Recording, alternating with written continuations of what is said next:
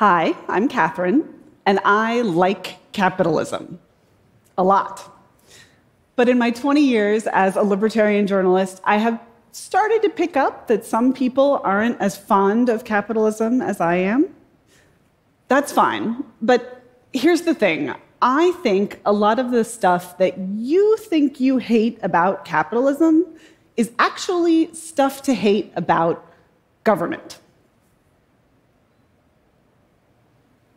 Before we get started kvetching, though, I want to sing you a little song. And you've probably heard it before, so feel free to sing along if you like. Don't worry, I'm not actually going to sing. It's fine. 200 years ago, in 1820, the global rate of absolute poverty, which is defined imperfectly as living on less than $1.90 a day, was 84%. That's enormous. Today, the World Bank puts that number at 9%. Over the same period, life expectancy went from less than 30 years to 72, and there were similarly remarkable gains in access to food, water, housing, education during that period. That period coincides so neatly with the rise of global capitalism that I flatly refuse to believe it's a coincidence. I think sometimes we get so caught up in talking about what capitalism could or should be that we forget what it has been and what it is. So I want to just take a minute to do some greatest hits of capitalism. They include electric light, personal mobile phones, cheap fertilizer, commercial aviation. And current capitalists are working on cool stuff like cryptocurrencies and geoengineering and plant-based meat. I also recently learned that there is a zero-sugar, alcoholic version of Taco Bell's Baja Blast Mountain Dew. And I don't actually know if that's a point for or against my argument, but it did really feel like you should know. So amongst all of this miraculous market activity, we also have government. And that means we have two problems. The first problem is that governments don't love it when weird new stuff gets born. Second problem is that governments also don't love it when familiar old stuff dies. So let's talk about the new stuff first. The thing about capitalism is that it is an emergent system. It's, like all evolutionary mechanisms, powered by mutations. And in this case, what the mutations are very weird people trying new stuff. And when we need really big progress, big new stuff, that means we need really, really weird people. Elon, looking at you, buddy. I don't know where you are today. Prior to the rise of modern capitalism, it absolutely sucked to be weird. Best case scenario, a new idea ended up kind of dying on the vine for lack of opportunities or resources to go forward. Worst case scenario, trying something heroic and new could put you at odds with the powers that be in times and places when those powers were absolute. So imagine you have a great plan to open up a new trade route between Europe and Asia during the Anglo-Dutch Wars. That is a brilliant way to get a face full of cannonballs.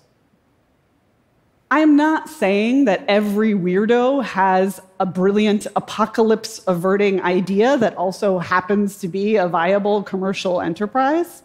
Most new ideas are bad. There's a reason people haven't done it before. Just like most mutations are evolutionary dead ends. But that's okay, because high-functioning capitalism is characterized by a tremendous amount of corporate failure. Governments don't actually like it when familiar old corporations fail. They prefer to do business with the taxable, already regulated devils that they know. But that's too bad, because my personal favorite thing about companies is that they can die.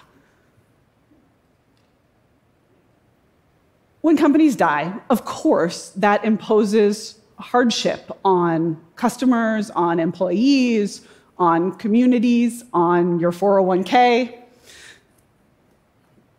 My family wasn't allowed to set foot in a Walmart for a generation after Walmart put my granddaddy's general store out of business, so I get it.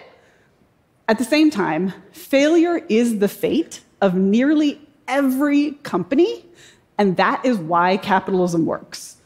Imagine, if you will, when a company fails, it releases into the market labor and resources, talent that can be better used elsewhere. Imagine a tree falling in the forest and rotting and fueling new growth. Good news, though, for fans of corporate death like myself. The original Fortune 500 list in 1955, of the companies on that list, only 52 are still on the list. That means 90% of those companies either went under or merged or just fell off the list altogether. And corporate death does seem to be accelerating. The lifespan of a company on the S&P 500 was 61 years in the late 50s. Today, it's less than 18. To better understand this corporate birth and death dynamic, I'm going to tell you two wildly oversimplified stories. The first is about General Motors, and the second is about Facebook. Now, I didn't pick these companies because I think they are particularly evil or even terribly unusual. They're doing stuff that makes sense in a system that's a little bit broken. So let's start by talking about General Motors. General Motors is actually one of the tiny number of companies from that original Fortune 500 list in 1955 that's still hanging out near the top. And starting a car company is moderately nuts, really, at any time. It's a pretty impressive thing that they took what was once a ridiculous luxury and turned it into an everyday necessity. But then government got used to GM, GM got used to government, and by 1981, government is using the power of eminent domain to wipe out an entire working-class neighborhood in Detroit just because GM wants to build a factory there. That coddling continues through the 2008 financial crisis when GM received really quite a massive bailout from the government. That's not market failure. That's government failure. Market would have stripped GM for parts a long time ago. Now let's talk about Facebook. Same deal, right? Sort of wacky people trying something new just to see if it'll work. And at first, Facebook was fun. Remember? We got hot dates, and we found lost dogs, and college reunions became totally obsolete, which was awesome. A few people made a lot of money, and the rest of us were a little bit better off. But flash forward 14 or 15 years, and Facebook is being called repeatedly to the congressional carpet to answer for actually all the sins of big tech. Mark Zuckerberg, though, takes a conciliatory stance. He asks only to be allowed to help write the regulations that will govern his firm and, coincidentally, those of his competitors.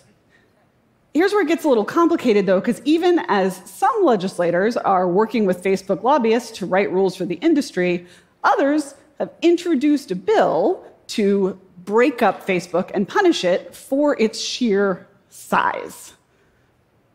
Meanwhile, an informal poll of the Gen Zers in my life informs me that Facebook is cringe.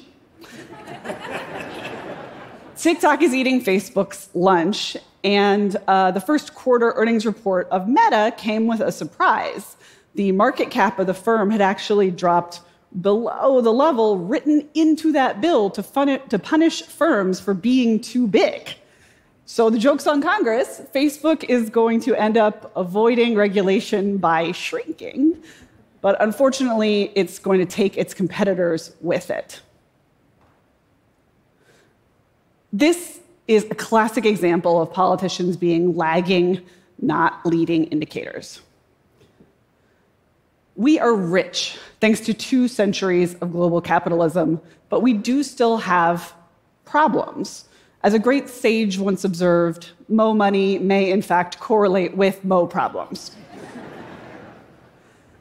The way forward is to figure out what the public and private sector can each do best and help them figure out how to stay in their lane.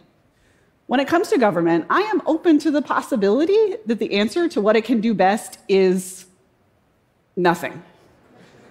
But we don't all have to become anarchists today. It's clear that liberal institutions, rule of law, functioning courts, private property rights have been very powerful in this project of fostering innovation. You already know what markets do best. They let people try stuff. They send strong signals when that stuff isn't working, and they have fueled an incredible arc of growth and poverty eradication. If we are to have optimism for a radically better world, to continue this path that capitalism has put us on, we cannot let government collaborate with business to wreck the engine of the market. Weirdos trying stuff and sometimes being allowed to fail at it are our best hope as a species. Thank you.